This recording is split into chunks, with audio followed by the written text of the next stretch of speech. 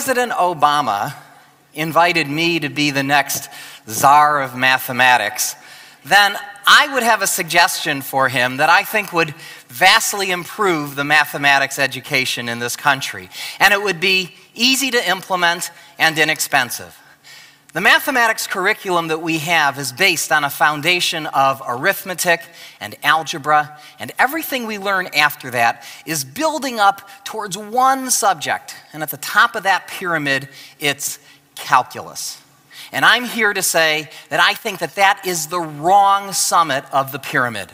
That the correct summit that all of our students, every high school graduate should know, should be statistics, probability, and statistics. I mean, don't get me wrong, calculus is an important subject. It's one of the great products of the human mind. The laws of nature are written in the language of calculus.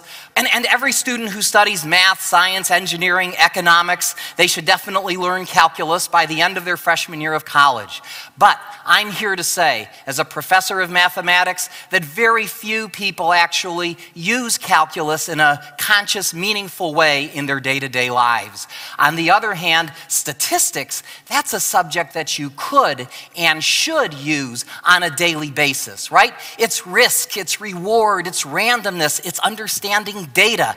I think if our students, if our high school students, if all of the American citizens knew about probability and statistics, we wouldn't be in the economic mess that we're in today.